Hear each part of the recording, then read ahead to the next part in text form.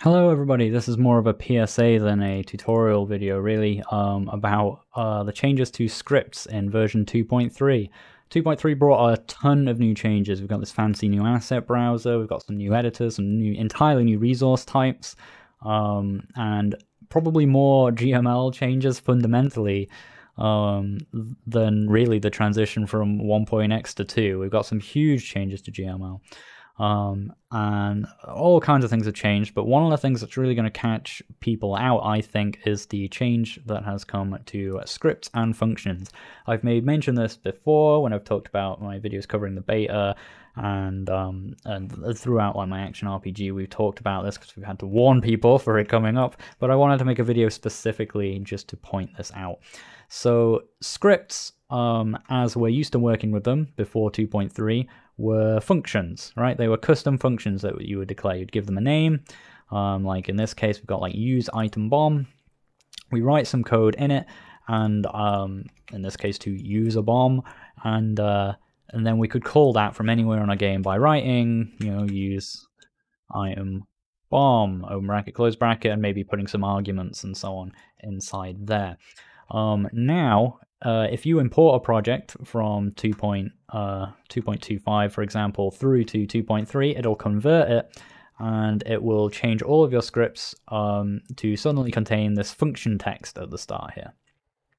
Because scripts are no longer functions. They can simply contain functions, all right? So no longer is use item bomb, as it's named here in the script, the function. The function is here where it is declared with the function statement, okay? This means a few things. It means, first of all, you don't just have to have one script be one function anymore. You can write multiple functions here. Another function, close bracket, and write some script in there. It means you can declare them inside objects as well. And by doing that, by the way, if you declare a function in an object, like in its create event, it becomes local to that object, so other objects can't use it. So it's a good way to like start controlling scope. There's quite a whole host of consequences to this, and a lot of new things it allows. As I already said, this means you can kind of merge scripts together. Like we've got use item bomb here, but I could make like a new script that's like use item functions, and we could just copy and paste all of these scripts into this one script and delete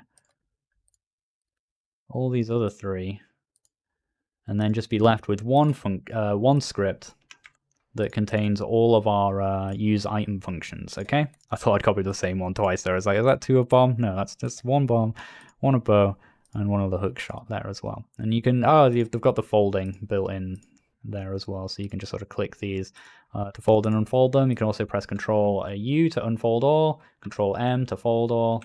Can be quite useful. Now, if you're following an older tutorial and they tell you to make a new script, okay, you can still basically do it exactly the same way. So right-click here, you make a script.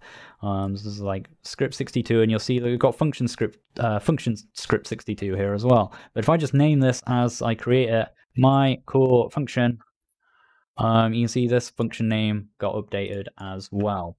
It can be a bit sketchy, and it can be easy to get those unlinked, and then they become differently named, and you have to sort of make sure that they stay the same. But if you name it as you create it, it'll keep this the same. There's also a link here that explains basically everything I'm telling you here with even more information and more technical detail. So if you're interested in the new scoping and stuff of this and other things you can do with this, making variables equal functions and methods and so on, go check this link out. It really is important. But if you're just trying to follow like all the tutorials and all the content, all you need to know is to just leave this stuff alone and just do whatever the tutorial tells you to do in this space, okay, in where the function has been declared. Because it's no longer the script you're calling, it's the function that you declare within the script that you are calling, okay? So that might then cause you to wonder, well, how does script execute work, okay? And the answer is it still works in exactly the same way. But instead of calling a script, it's now calling a function. So I would write, so say this is actually differently named, or rather, let's use the use item functions as an example. So let me just delete this. Come back to this thing. So I can write script execute. I can actually, I think, still write use item functions in here, and it will try and like run this. It wouldn't do anything because it's just a bunch of functions declared in here. So like this code doesn't really work as a function, doesn't do anything. It just declares some functions. But I think you can still do that. But generally the main use of it is still just to execute functions as declared in scripts. So I could write script execute use item hook. I could also like do write variable func equals use item bow and script execute func, right? And that will execute that particular function. Okay, it has to be a function declared in a script because only functions within script get an ID, as it were, or a script ID, right, or a function ID, whatever you want to call it, that works with this. So by setting this to this, that becomes the ID of that function. Whereas functions you declare like as methods and variables and objects and stuff like that don't get that. They have to be within scripts, okay? Which, you know, that the script on script execute, I guess, is the clue there, right? It only works with functions that are declared in scripts, but otherwise, functions exactly how you're used to using it. You don't really have to worry about much there. The other big new change here is that arguments are different, so you can write your own set of arguments in here, like use item hook potato. Eventually, when it catches up, that will turn yellowy colored, yeah, because it's like a local variable. And then we can write potato in here and do stuff with that function, okay? That's the better way to do it now, potato and tomato. And use those as your arguments, because then when you call use item hook from somewhere else in your game, it has an update. Save, wait for that to update. You can see down here, it's come in and actually included both those at the bottom here, so it nicely reminds you with the autocomplete and stuff what arguments you actually have to provide, and then you can use those as your arguments within the function. But you might be thinking, oh, well, what about all my scripts and stuff that use argument 0 and argument 1 and so on, and tutorials? They all still work. They still work exactly the same way. Those will just refer to whatever is in those two arguments here. But even if we don't include those, and I wrote something like that, I don't know, potato equals argument 0, tomato equals argument 1, and then do function, sorry, I did use, I can't type use, just wanted a capital U, use item hook, open bracket, 12 and 15, potato will come out as 12, tomato will come out as 15, right? It still work the exact same way, but the better way to do it is just to name these arguments in here and then just use those within the function, right? The same goes for all the other argument things, so like argument like as an array, argument count, all still works exactly the same way. They've put a lot of effort in.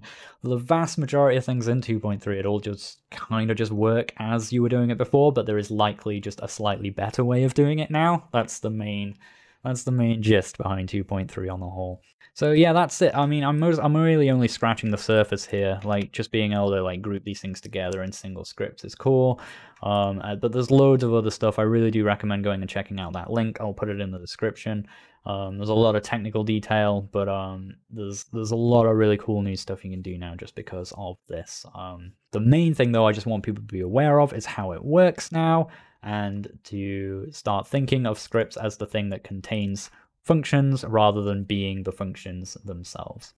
They can still work, they can still be used as if they were the functions, as I said, just by creating a new script. Script 62 creates a function called script 62, but it's best to really just change your mindset and the way you're thinking about it. You're not calling script 62 the script anymore, you're calling the function declared within it, okay? And as long as you understand that, that will be enough to get you through moving on to version 2.3 and able to use old tutorials with 2.3, because you'll be used to just seeing a blank thing here. So anything that you Anything you see a person who's making a tutorial do inside of here, you now know, just goes inside of here.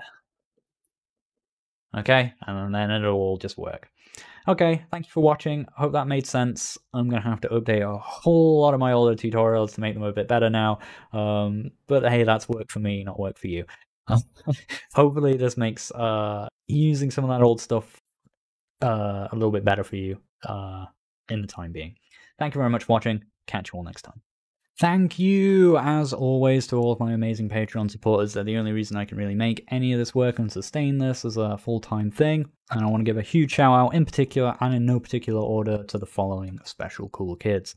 Mike Blankier, Cookie Draggy, Matthew Gardner, Team D, Mr. Oars, Jordan Hake, Dalvor, Vacants, Phil Keane, Kimpo, Andrew Gilbert, Kaiser Ho, Justin Adega, Alex Schenkel, Goose, Troy Mera, Joran Pater, Zach Collett, Figgy, Relentless Rex, Cabbage Pants, Leo, Scott Matthews, Mark Burgess, Samir Nyaya Legaglow, Rene Dam, Zephyr Flame, Rupinder, Hare, Jason, James L. Anderson, James Siggins, Hyungjin, Bertie T, Daka Dondigo, Robert Churches, Bowser the Dog, and Max M. Thank you all ever so much, and thank you for watching. I'll see you all next time.